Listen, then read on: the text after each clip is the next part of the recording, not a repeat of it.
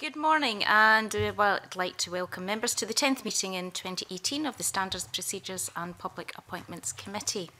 Agenda item 1 is for us to welcome our new member, Tom Mason, and Tom joins us to replace Alexander Stewart, who I would like to thank for all of his hard work on the committee, and I'd like to ask Tom to declare any relevant interests. Thank you, Kavina. I declare that I'm a councillor of the Aberdeen City Council, from which the salary is donated to 2 Aberdeen charities.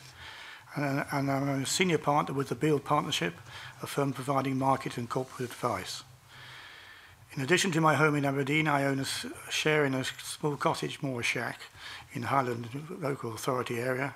I'm also a member of the certification board of Acura, which is a food certification company, inspection company. That's it.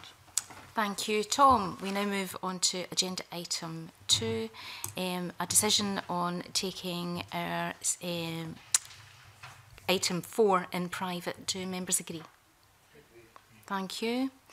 Agenda item 3 is for the committee to decide whether to take future consideration of the report from the Commissioner and the committee's draft report on a complaint in private at a future meeting. Do members agree to take these items in private?